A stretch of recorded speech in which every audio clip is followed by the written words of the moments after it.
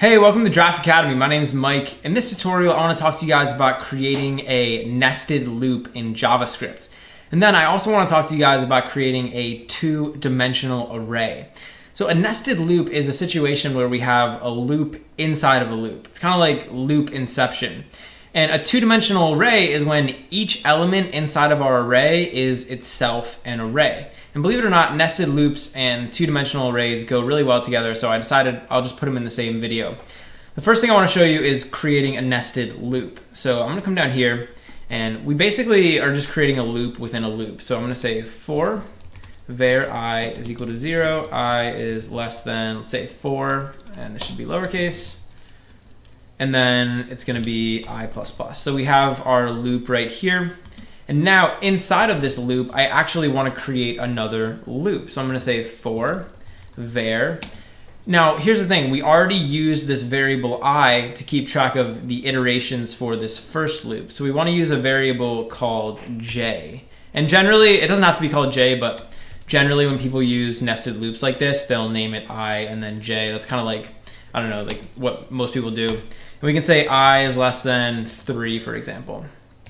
And then, or whoops, this should be j is less than 3. See, these are already getting confusing. And then we can say j++, okay. So inside of this for loop, we have another for loop, right? So this is our highest level for loop. And then we have this nested for loop inside of it. So I want to show you guys like how this is going to get executed. And once you kind of know what's happening here and you kind of wrap your mind around it, you're going to be able to use nested loops, no problem. So I want to kind of try to push you in the right direction of understanding this. So why don't we write out to the document? So I'll say document.write. And I basically just want to print out the values for I and j. So we'll just say I is equal to, and then I, and then we'll say comma, j is equal to, and we'll just say j.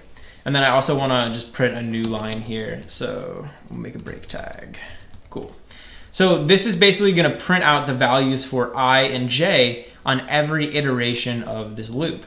And when we refresh the page, you'll see what happens. So over here on the page, we have, it's basically telling us like I is equal to 0, j is equal to 0. Okay. Then I is still equal to 0, j is equal to 1. Okay. So I is still equal to 0, then j is equal to 2. Here's what's happening. On the first iteration of the I loop, on the first iteration of that top loop, right? We actually loop through the entirety of j.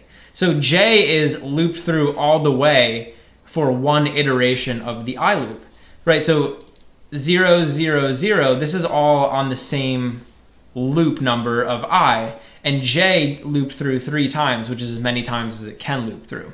So for every iteration of I, j will fully run. In other words, the loop inside of j is going to get fully executed. And that's kind of what's happening here. So you can see like, here's the first execution of I, these 3. Here's the second execution of I, these 3. And then we have the third and the fourth down there. And so that's kind of how nested loops are going to work, is that every time we go through one iteration of this top loop, we're going to go through every iteration of this bottom loop.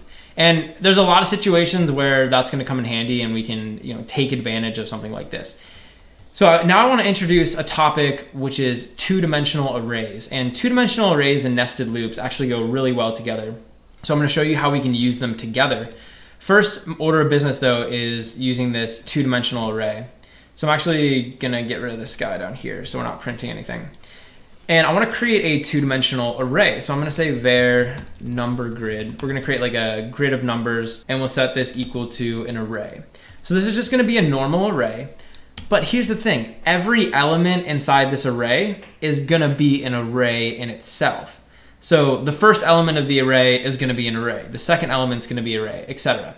So I'll create the first element and we'll just create an array and I'm going to give it some numbers. So 1, 2, 3. Then we'll create another element inside of the number grid array, which is going to be an array. So we'll say 4, 5, 6. And finally, we'll just make another one, 7, 8, 9. And actually, why don't we make one more just to kind of drive the point home here. It'll just be 0.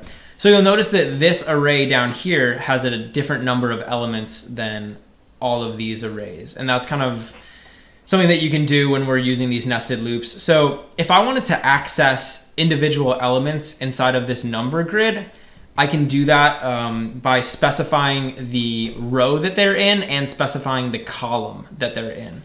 So just for a refresher, usually like horizontal is going to be rows and vertical is going to be columns. So this would be like row 1, or I guess if we're talking about arrays, this would be row 0, this would be row 1, this would be row 2, etc. And then this would be column 1, this would be column 2, and this would be column 3, or column 0, 1, and 2, because with arrays, you always start with 0.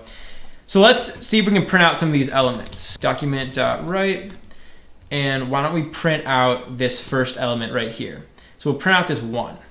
The way that I can access this is by saying number grid, and I actually want to give this a row, and I want to give it a column. So the first thing I'm going to do is give it a row. So that 1 is at row 0, so I'm going to say 0, and then we want to specify what column it's at in that row. So it's at column 0, right? So this 1 is at position 0, 0. So let's save this, and we'll come over here, and it should print out. And actually, I think I have a typo here. Yeah, this should be document, my bad. So over here now we'll be printing out 1. So we're accessing the element at position 0, 0. Let's say I wanted to print out this 9, right? This is in column, or this is in row 0, 1, 2, so it's in row 2, and it's in column 2 as well, so it's like all the way at the bottom right. And so now we'll be able to print out that 9. Let's say we wanted to print out this 5, which is right in the middle here. That's going to be in row 1, column 1. So that's basically how we can access any of these elements inside of these arrays. Is we can use these 2 square brackets here to specify the row and then specify the column. So now let's see how we can use this with our nested loop. Basically, we can use this nested loop in order to write out the contents of the array. So all I want to do here is just spit out the contents of this array. Easy enough. The first thing we need to do is modify some of these values, right? So up here, we're saying I less than 4. But really, what we want this to be is I less than the number of rows inside of our 2-dimensional array. So what I can say here is number grid.length. And this is going to give us the number of rows inside of this length. In other words, or the number of rows inside of the number grid. It's going to give us, 1, 2, 3, 4, because we have 4 rows. And the next thing we want to do is change the number down here. So instead of being number grid length, we want it to be number grid I dot length. So here we're referring to a specific row inside of the number grid, and we're getting the length of that array. So hopefully this makes sense, like why we're using these different attributes.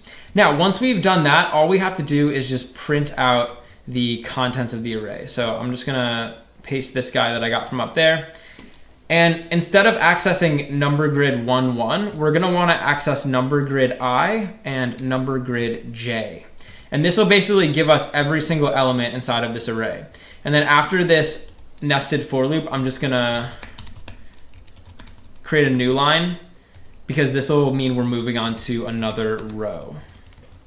So let's do that. Now when I refresh the page, you'll see that the contents of our array prints out. So we have 1, 2, 3, 4, 5, 6, 7, 8, 9, 0. What's cool is even though this 0 array down here was a different length than the other ones, our program doesn't care. It basically is just getting the length dynamically, and it's able to loop through as many elements as it needs. So let's step through this one more time just so you guys understand exactly what's happening. Down here we're saying for var I is equal to 0. And we want to loop through this top loop for as many rows as there are in our 2D array. And we can get the rows by just saying number grid.length, right? This is just the number of entries inside of the array. Down here in our nested loop, for each row inside of our number grid, inside of our 2-dimensional array, we want to loop through all of the elements inside of it. So each row is itself an array. So we can say number grid I, accessing the specific row in the two-dimensional array and then get the length of it. So we want to loop through all the elements. Then down here, we're just printing out each individual element. So we're printing out I, J, and then we get our result over here. So that's the basics of nested loops and two-dimensional arrays. Now, obviously, there's other uses for nested loops than just for looping through 2D arrays, but this is kind of like the classic example. You always see these like taught together because they go together so well. Hey, thanks for watching. If you enjoyed the video, please leave a like and subscribe to Draft Academy to be the first to know when we release new content. Also, we're always looking to improve, so if you have any constructive criticism or questions or anything, leave a comment below. Finally, if you're enjoying Draft Academy and you want to help us grow, head over to draftacademy.com/contribute and invest in our future.